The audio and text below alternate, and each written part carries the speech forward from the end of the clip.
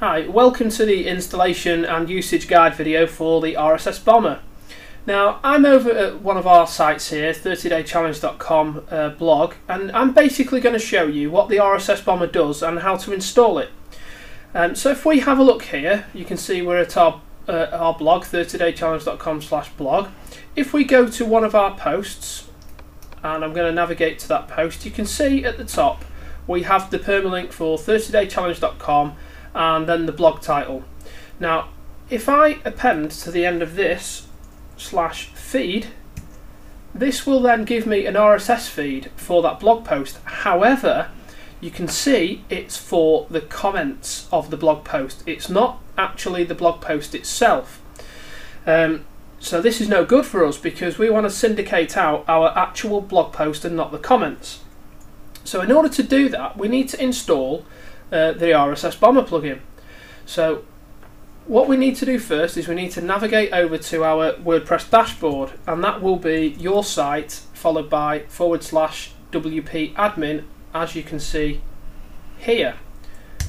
So I've logged in to the dashboard, and also this isn't the most recent version of WordPress. Really, you should be making sure that you are upgrading to your latest version of WordPress to make sure that your security and any issues, any bugs are updated. We're quite naughty, we're on 2.7.1 and we should be upgrading to 2.92. Make sure that's done shortly. However, now you're into the dashboard area, we need to add our new plugin.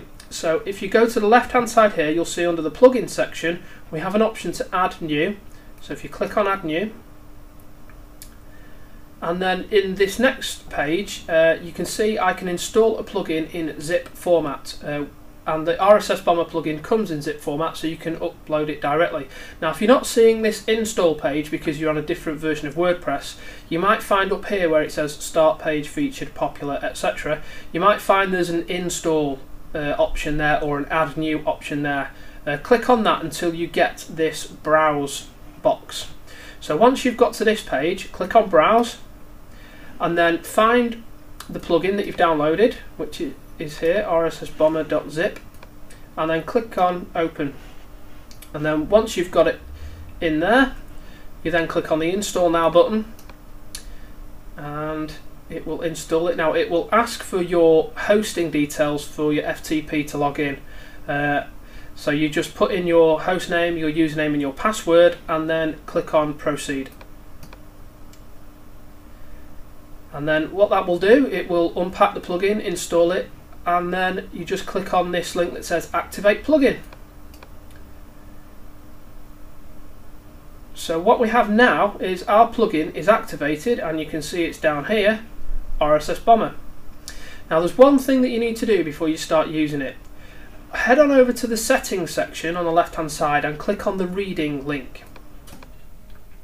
And then in the next page, when that loads up, you'll see here it says for each article in the feed show, and it gives you the option to show the full text or the summary. Now we recommend you click on full text so that you pull in the entire content of that individual blog post, because you will have written that and keyword optimized it and done all the wonderful things you wanted to do. If you only click on summary, it will only pull in either the first couple of hundred characters of the blog post or whichever text you put into the excerpt box on the add post page. But we recommend you click on full text and then click on save changes. What actually happens now, if we go back to our blog post, once you're installed and active, if we click on our blog post once more, and then now up in the address bar, if we attach feed onto it, now at the moment it looks like it's got comments on, but that's because it's a cached page. I'm going to hold down the shift key and then reload, and then what we should find, ta-da, we now have the full blog post feed for that feed. So as you can see at the top, 30daychallenge.com/blog, it's over 30dc/feed, and you have the entire feed. If I click on subscribe now, it will take me into, I'm going to add it to my Google Reader, and there it is. it's over 30dc plus, and it's the entire blog post, and there you have it. So all you need to do now is go into various RSS aggregators and directories and paste in that feed, and you are done. And basically you can just go back to any of your blog posts and just add /feed to the end of it, and you get a unique RSS feed that you can submit. Now the last thing I want to show you is the admin panel. So if we go back into our dashboard, and I'm going to scroll down here, and on the left hand side here where we've got the settings menu, we actually have one for the RSS Bomber. So if you click on that, that will take us into the settings. Now the good thing about the RSS Bomber is every time you publish a new blog post, it will send you an email, and in the email it will contain the full unique RSS feed link for that new blog post. And then, so basically you don't even need to come to the site or go to your site to grab your RSS feeds. They'll be emailed straight to your inbox, so all you need to do is copy that URL and then go to the RSS directories and the RSS aggregators and paste it in and then submit it. So it cuts down a heck of a lot of time for you. And also the other bonus as well, in the email address box you can put in different email addresses separated by a comma, and basically what that'll do is it'll send the link to all the email addresses that are on that list. So if you're outsourcing some of the work, if you're outsourcing the submissions to the directories, you know, you can set it so that that email is your outsourcer's email. So as soon as a new piece of content is published, your outsourcer will get that email, and then they can go away and do the business for you.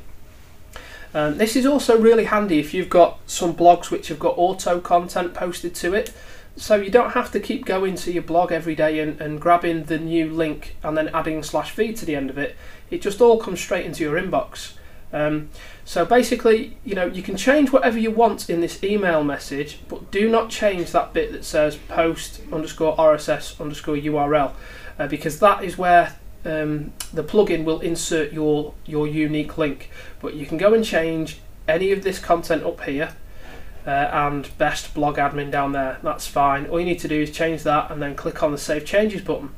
But really, the RSS Bomber, it's a one-click solution. You install the plugin, you activate the plugin, you go and change the email address that where you want to be notified of your new posts, and add any extra addresses in separated by a comma. And then when you want to go and submit any of the unique RSS feeds to the feed directories or aggregators, you know, any new posts will get emailed to you. If there's any old posts that you want to go, you know, maybe you've got a blog which has got 200 posts on there over the past year or so, or however long, you know, just go and grab the URL and add /feed onto the end of it, and you've got a unique RSS feed for every post that's on your website. So that's it for this video. That tells you how to install it and how to use it and exactly what it does.